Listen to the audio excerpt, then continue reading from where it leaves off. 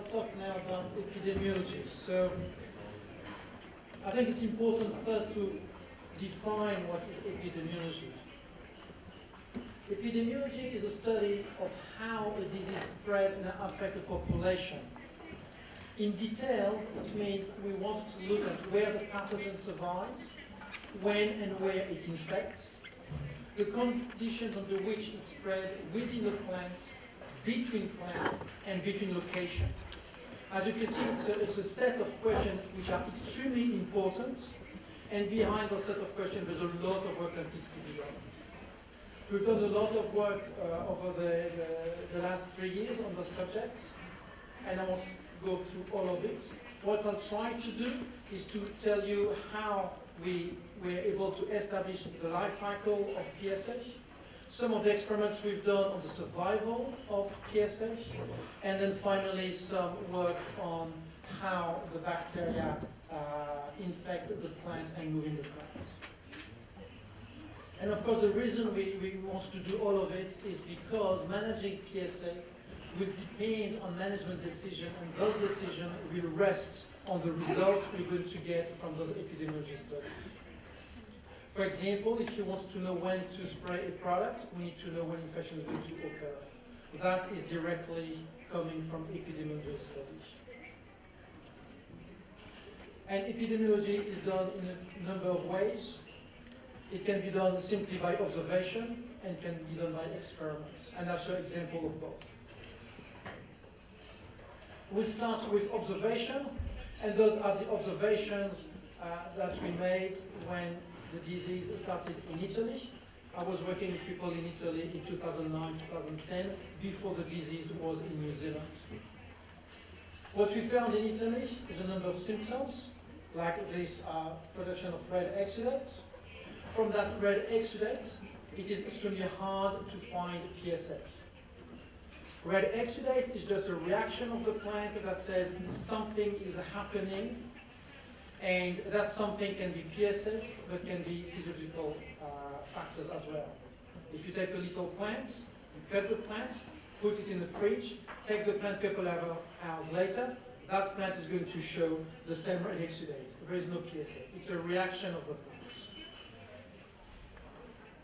And sometimes that reaction is caused by PSA. Next symptoms we had was the discoloration of the tissue underneath the bark, and yesterday we've seen some of that. That indicates that the cortical parenchyma, those tissues, are being colonized and affected by PSA. We can have drops of exudate. We have a drop of white exudate here, very different from the red exudate. That white exudate is full of bacteria. It's almost a pure culture of PSA. What does that tell us? That tells us that the tissue underneath the bark can contain so much of the pathogen that the pathogen is running out of space and is being extruded out of the tissue. We can have a drop of exudate from tissue that do not show any symptoms. We've got here a cluster of flowers. There is no symptom whatsoever, but those leaves, they are absolutely perfect. And yet, you have here a drop of exudate, pure bacterial culture, with an inoculum that can infect a large part of your orchards. And finally, we have another symptom, which is very important, which is a shoot dieback. And from some of those symptoms, at times you struggle to find any PSA in that part of the cane. You find it only at the base. That indicates that PSA can also be in the vascular system and can plug the vascular system, leading to wilt and necrosis. If now we put all those symptoms in a circle which represents the year going from fall, winter, spring, and summer, so we have red exudate usually winter and early spring, white exudate in spring, wilting of the shoots later, shoot tips later, and leaf spots. We now interpret the symptoms, and we came to the conclusion that what we have here in winter, the red exudate, is the reaction of the plant to the presence of the bacteria, because of the low inoculum during winter, because this was observation made in Italy, where winter can be extremely cold, we came to the conclusion that infection probably took place during leaf fall and at harvest. However, we know that later on we have a white exudate, which is inoculum. That white exudate will lead to further infection, and during all the spring period and early summer period, you can have a number of infection, which always leads to more inoculum, more infection. And the leaf spots describe a phase of the disease where the pathogen survives an epiphyte on the leaf and occasionally infect the plants. So, when we transform all of this in when infection occurs, we find that infection occurs in two periods of the year, spring and early summer, and during autumn. And when we compared that hypothesis with what was happening in Italy, we had a pretty good match. However, if we look at what happened in New Zealand, when you had the disease in New Zealand, you might recall that graph from this morning, so this is Bay of Plenty. That is about a year after the first discovery of PSA in New Zealand, and we have a huge area here which has been infected by PSA. And if we're looking at the number of orchards which get infected over time, we find that there's clearly some period where infection seems to be occurring faster than others, but the number of time we have a plateau means no new infection is extremely limited. The model that was working well for Italy, the model that could predict what was happening in Italy, is simply not working in New Zealand. And in New Zealand, I'll first go back to the Japanese experience. The Japanese also had PSA. They were actually the first one to have PSA. They did a lot of work on epidemiology, and they came to a number of conclusions. They came to the conclusion that the disease was less active above 20 degrees Celsius, and if you're above 25 degrees Celsius, you don't get any infection. The disease is most active when the average temperature over a 10-day period is between 10 and 20 degrees Celsius. The epiphytic population, which is in your inoculum, decrease when temperature goes up, and that same epiphytic population increase in fall when the temperature goes down. All that matches very well with the model we had for Italy, and if you take that into account, you understand why the model that was working for Italy was not working for New Zealand. We do not reach those very high temperatures in summer. And so for New Zealand, the conclusion we came up to is that in actual fact, unfortunately, infection could occur all year round. I didn't put an arrow here during middle of summer. You can have some short period of time where it is relatively dry, and at that time the infection seems to slow down. And during winter, it is difficult to know how much real new infection is actually taking place. I'm going now to change subject, and I'm going to look at where is the inoculum. That told us what happens around the year when you have the pathogen and the plants together. Where is the inoculum coming from? So a lot of work has been done in New Zealand, and we looked at where PSA would survive. So this is a shelter belt, which is supposedly representing an orchard. You have here the kiwi fruit with your trunk and your 2 leaves. And we looked at where PSA survived. We looked at the leaf surface. We looked in the cane, on the cane, in the cane, on the fruit stalk. We looked on the leaders. We looked inside the trunk, outside the trunk.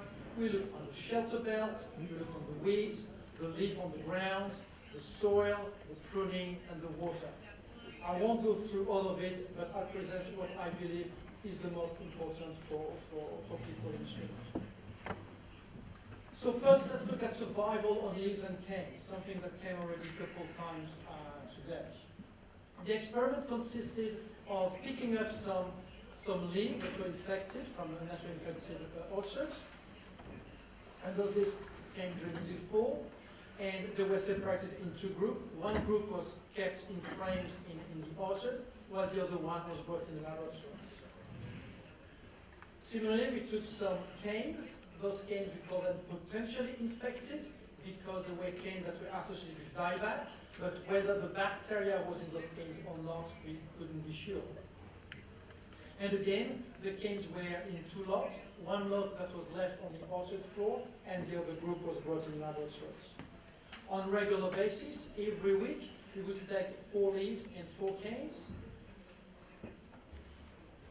isolate the bacteria onto a medium, so we know that what we isolate is living, so it's not just dead bacteria, and then we confirm that those bacteria are PSA by the PCR protocol.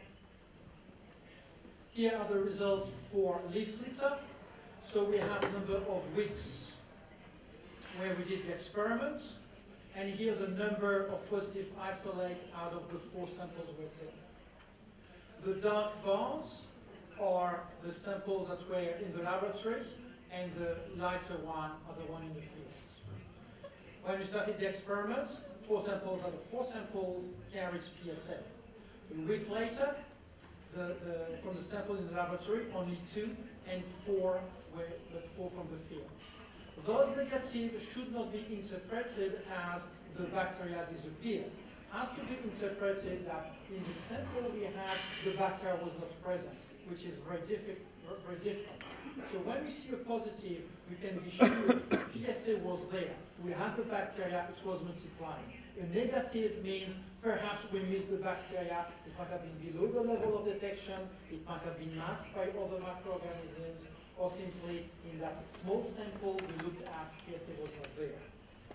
So with that in mind, the interpretation of that graph is that up to 15 weeks after the beginning of the experiment, we still could isolate PSA from leaves that were kept in the laboratory or in the field.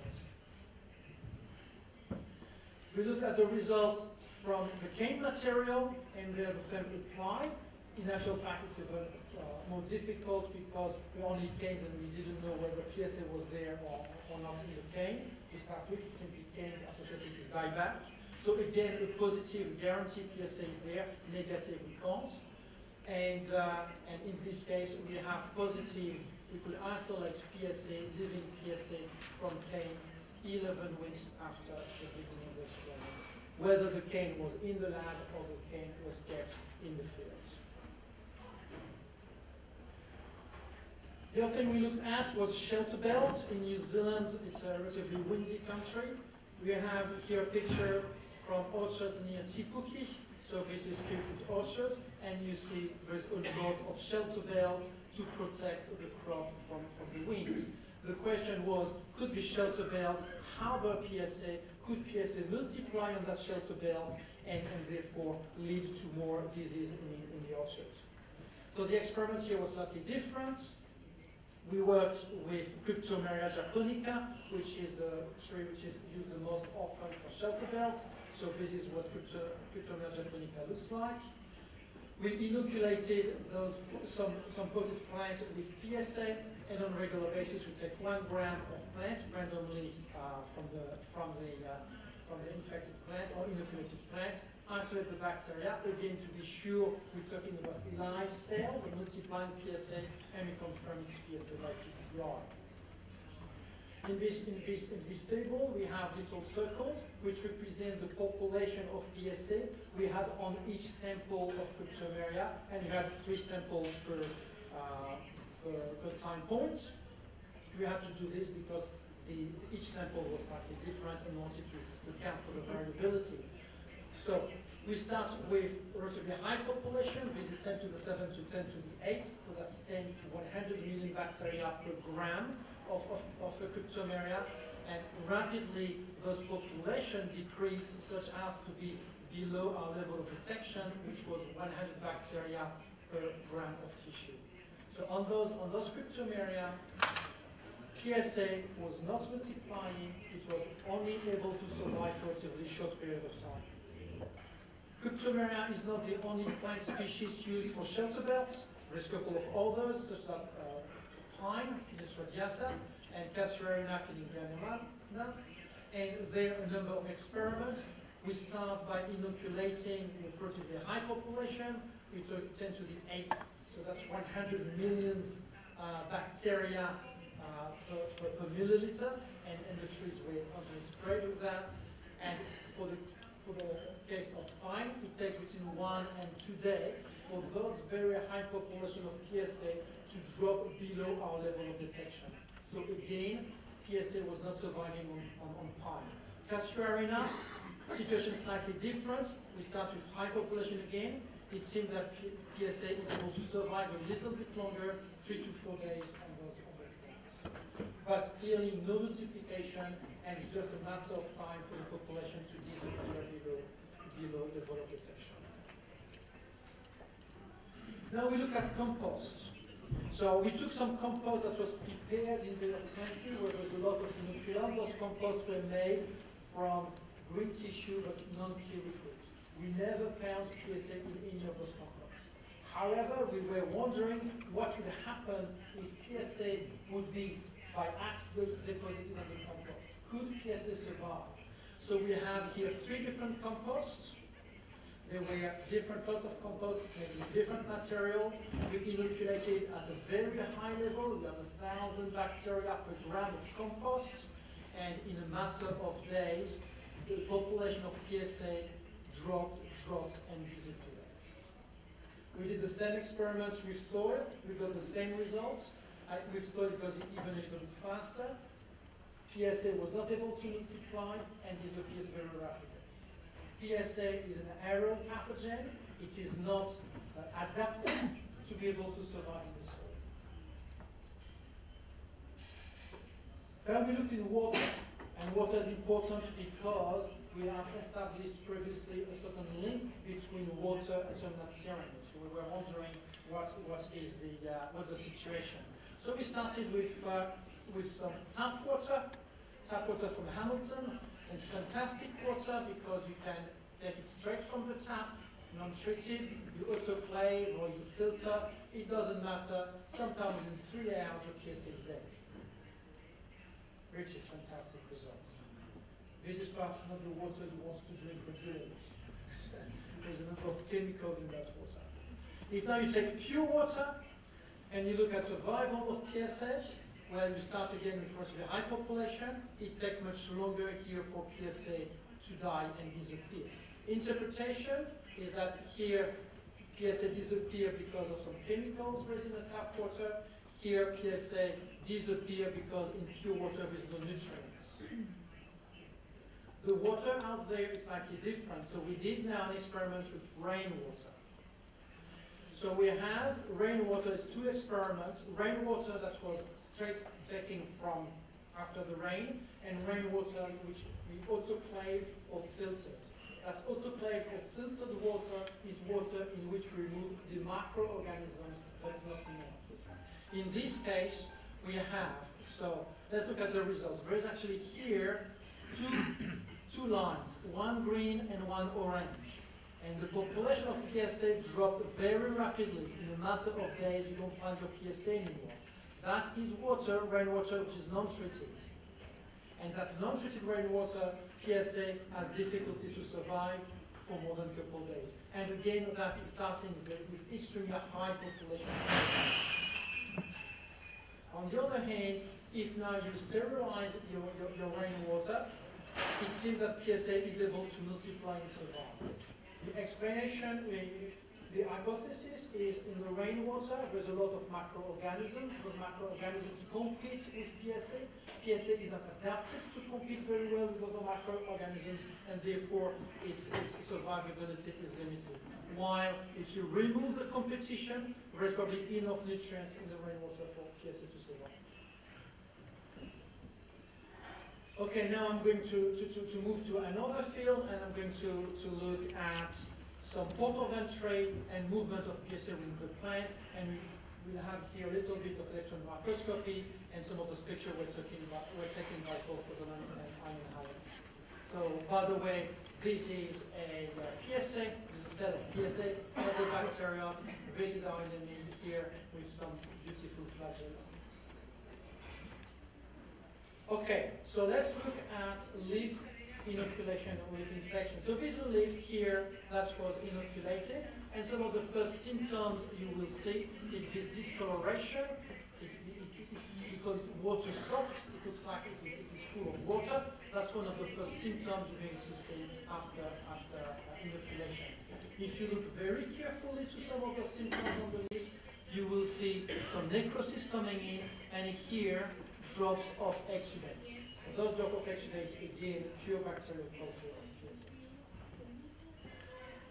Now we look at a leaf which has been cut, and so this is the top of the leaf, and this is here the abaxial side, so the bottom side of the leaf. The tissue has been colored with toluene blue, and the bacteria come in that color. So after inoculation, so the bacteria was sprayed on the underside of the leaf, where the bacteria 5 days later, the bacteria is here, there, here, and there.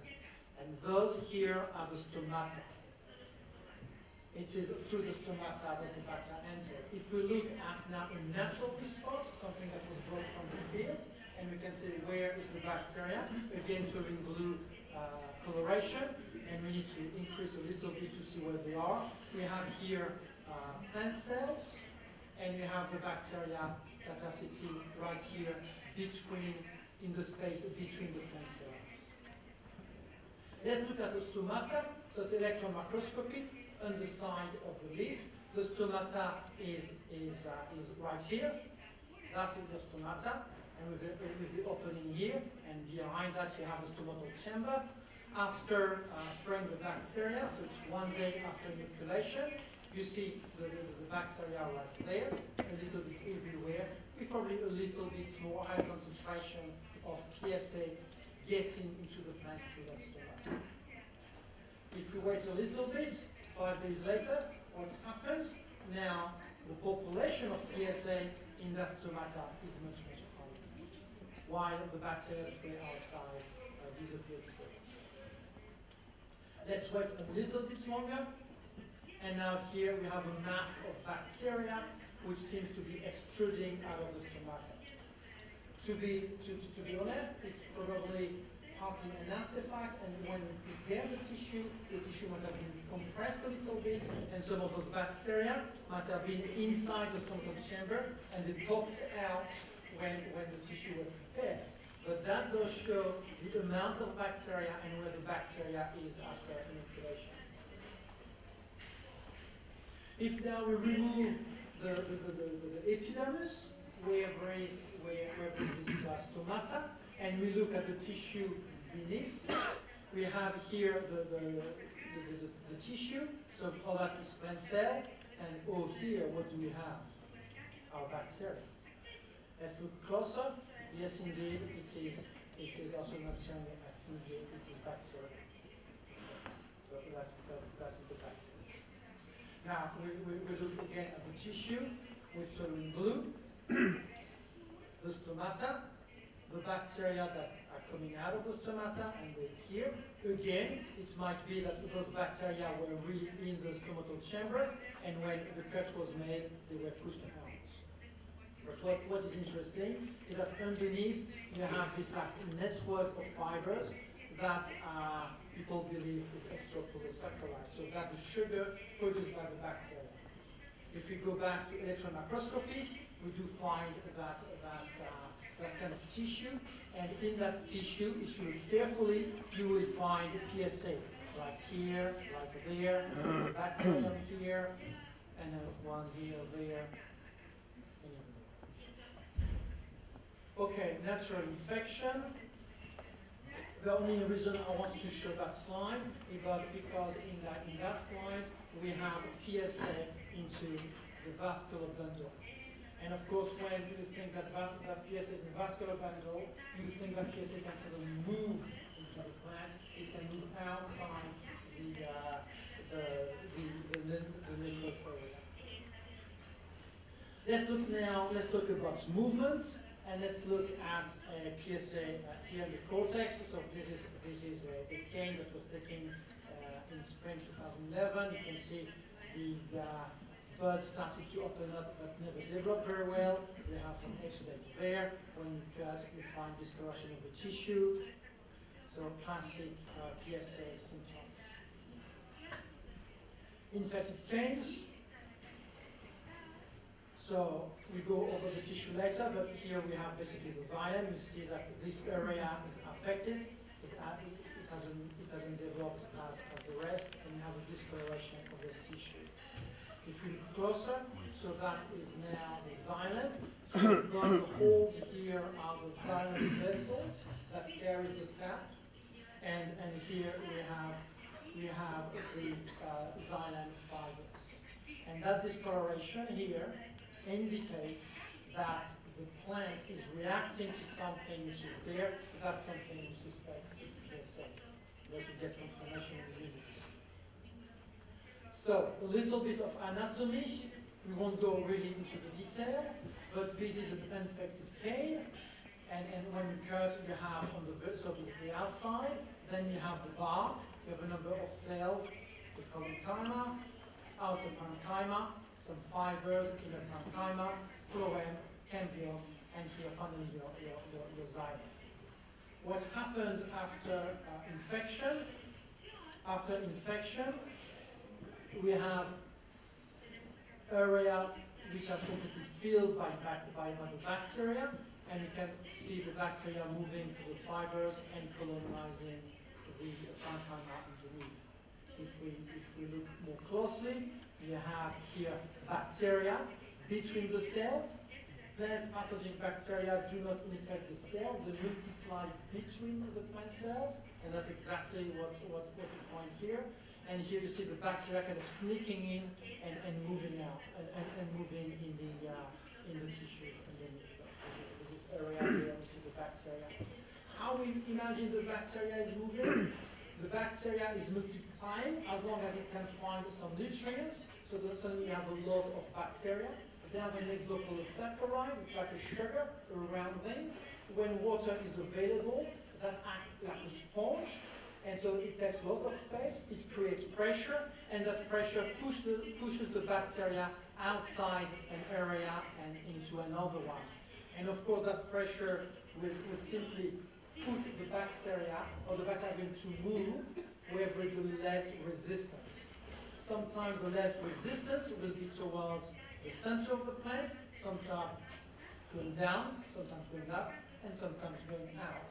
And the going out is when you see that drop of white exudate, which is that pure bacterial culture, this inocular, which is so dangerous for PSA.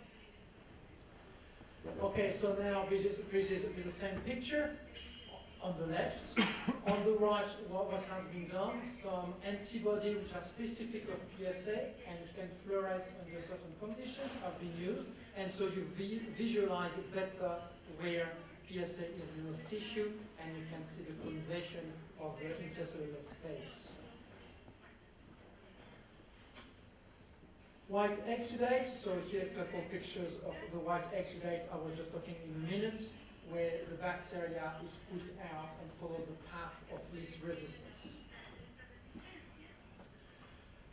This is a Bruno plant. Bruno is used in New Zealand as a rootstock. And when the plant on top is sick, like a whole 16A, we cut and usually cut into the Bruno up into graft. Doing so, we observed a number of times that outside the cut we had those that white ooze coming out, which looks like suspiciously the white ooze we have on the leaves or on the cane that are infected. It looks like this white ooze, which turns out to be somatic activity. It's like this white ooze is coming out of the xylem. So let's look. First, a little picture about the intensity of the phenomenon. 20 minutes after this Bruno was cut, you have a little bit of ooze. 24 hours later, you have huge drops of those bacteria coming out. This shows the ability of PSA to multiply when you give it nutrients. So this is the tissue, and here's the xylem we talked about with the xylem vessels, and here the fibers. If you look a little bit closer, can we find the PSA? Well, just look closer, and so here you have the fibers, and there is some bacteria, but we'll see better on that pictures where you have here all the bacteria covering some of it.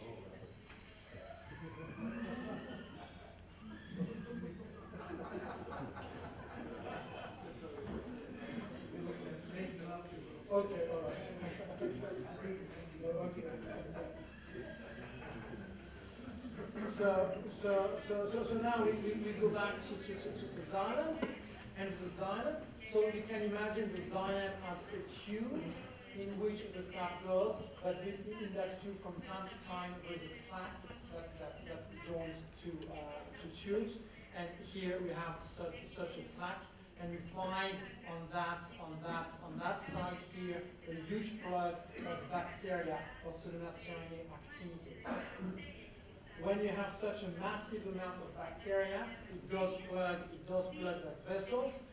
The plant has more than one vessel, but if all the vessels suddenly would get colonized with that intensity, you can imagine that the sap wouldn't be able to flow, and that does explain the symptoms we were looking at earlier, which is the shoot dieback and the wilting. And that wilting can, of course, happen very rapidly.